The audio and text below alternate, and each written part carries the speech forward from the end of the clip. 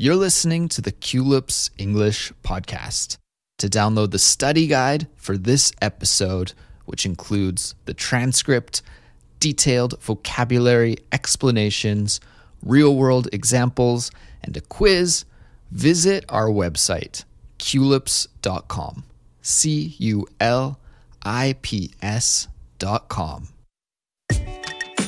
Hello, everybody. My name is Andrew. And I'm Jeremy. And you're listening to Culips.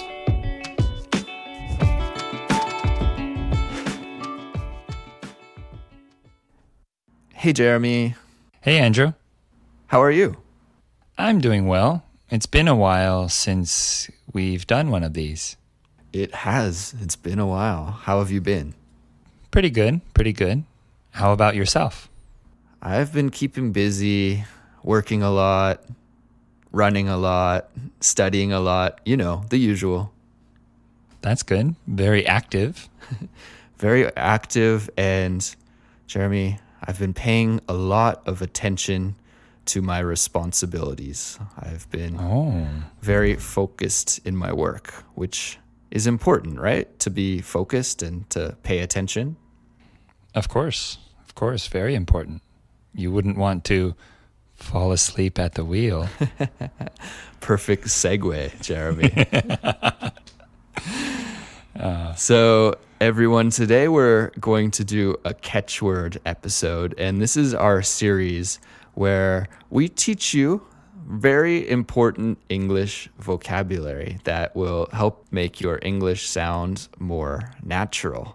And in this episode, we'll teach you 2 expressions that you can use to describe people who are not like me, who don't pay attention to the work that they need to do and the responsibilities that they have.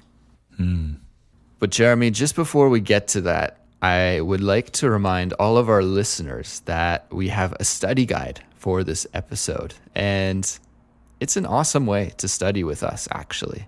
It includes a transcript, detailed vocabulary explanations, real-world examples, and a quiz. And if anyone is interested in studying with a study guide, just visit our website, culips.com, to give it a download.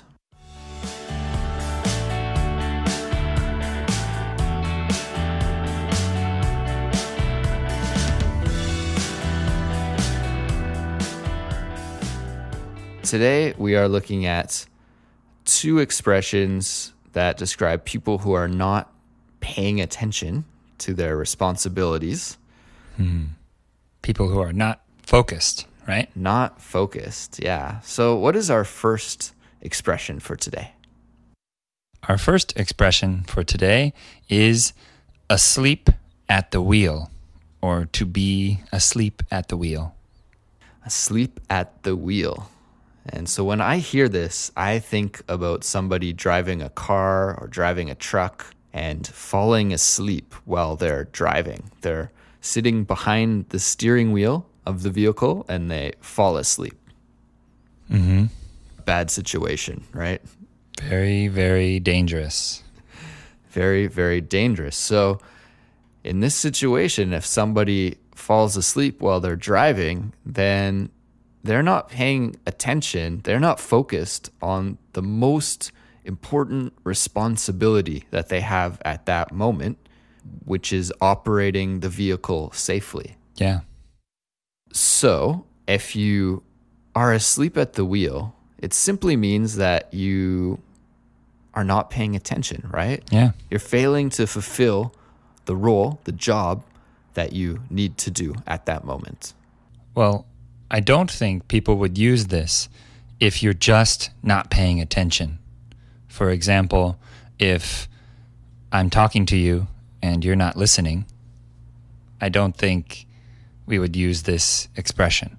But if you are the team leader for a project or something and you forget to come to a meeting, then maybe we could say, he's falling asleep at the wheel, or he is asleep at the wheel.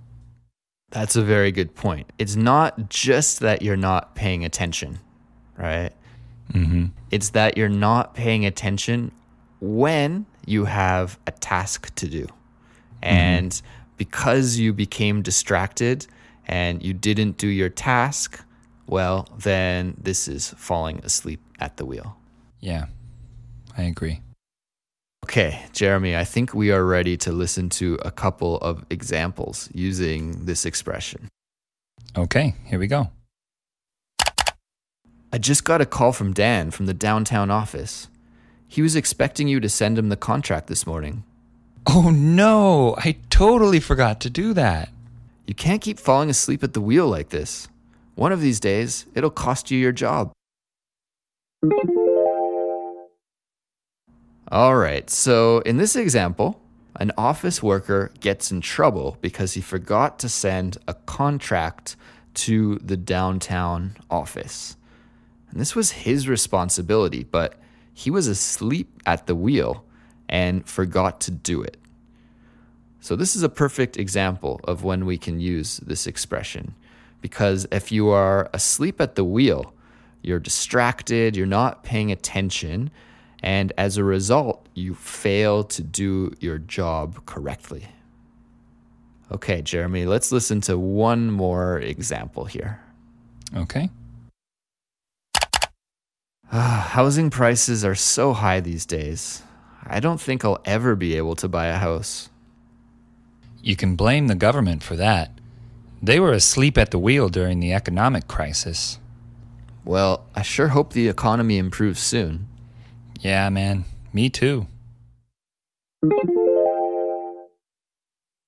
In this example, two friends complain about the economy.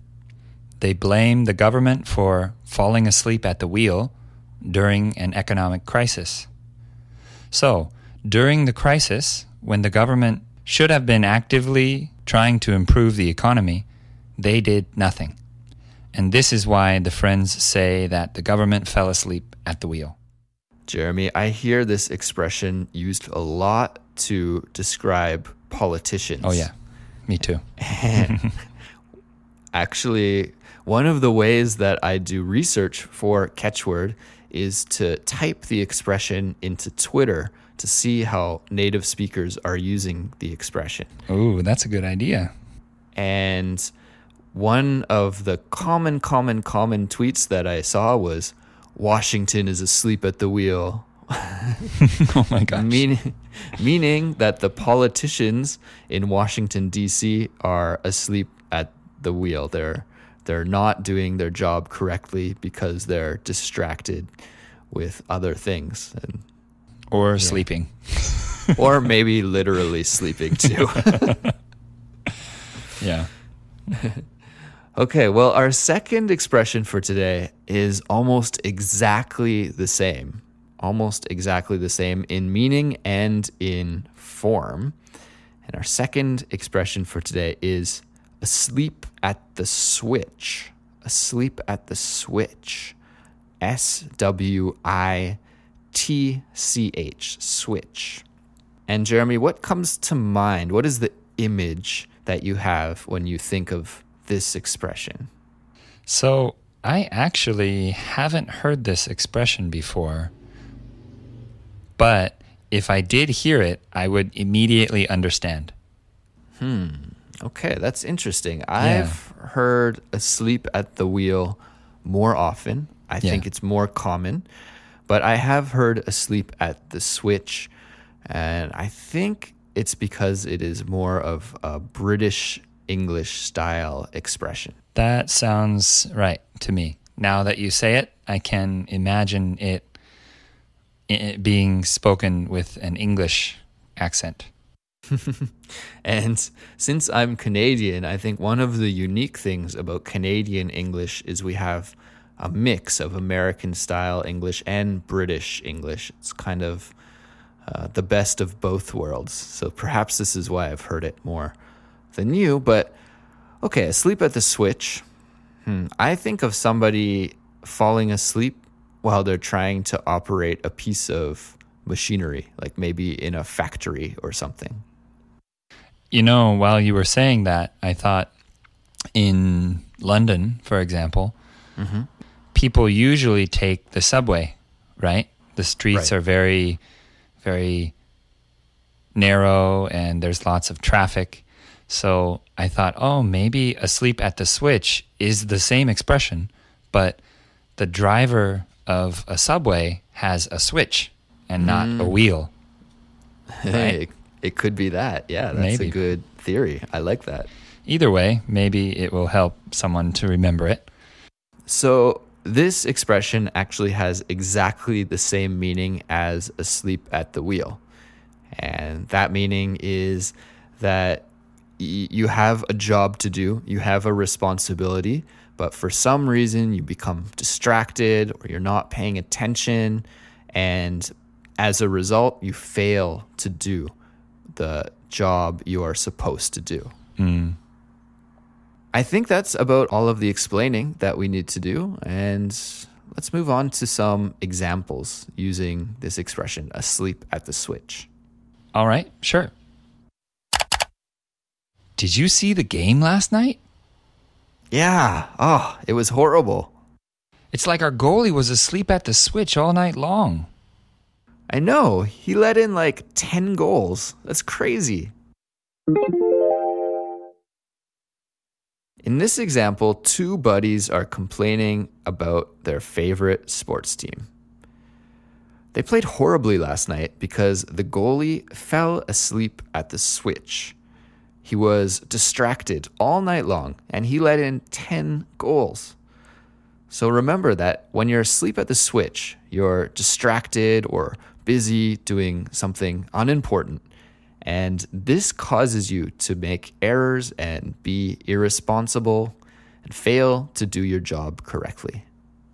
All right, our final example for today's episode, Jeremy, let's go and listen to it now. I was late to work this morning. Did your boss yell at you? No, thankfully he was asleep at the switch playing around with his phone and didn't even notice. Sounds like you caught a lucky break. Yeah, man. Whew. In this example, a guy tells his friend that even though he was late for work this morning, he didn't get in trouble. This is because his boss was asleep at the switch and didn't notice him sneak in late. His boss was using his phone and because of this was too distracted to notice his late arriving employee. Jeremy, just a moment ago, you mentioned to me off the air a really good point. And that is that there's another related expression that actually I didn't even think of that is almost exactly the same in meaning to asleep at the wheel, asleep at the switch. That's drop the ball, drop the ball. Oh, yeah. Yep. So what does it mean if you drop the ball? Well, if you say, he really dropped the ball on that one, it's pretty much the same meaning as he was asleep at the wheel. If I throw a ball to you, your job is to catch it. But if you don't catch it and you drop the ball, then you are not doing your job or accomplishing the task that you're supposed to do. You're not doing what you're supposed to do. So dropping the ball has, I think, the very same meaning. Yeah, exactly. And this is another very commonly used idiom in everyday conversation, drop the ball. I think in almost all of our examples, if we replaced asleep at the wheel or asleep at the switch with dropped the ball, it would be almost the same meaning. I agree. I think that they're interchangeable in many, many situations. Yeah. Many, many contexts. Good to know for our listeners, I think. Yeah, so everyone, there is a special bonus expression right at the end of today's episode. Drop the ball. And with that, we drop the mic. Just kidding. Yes, drop the mic.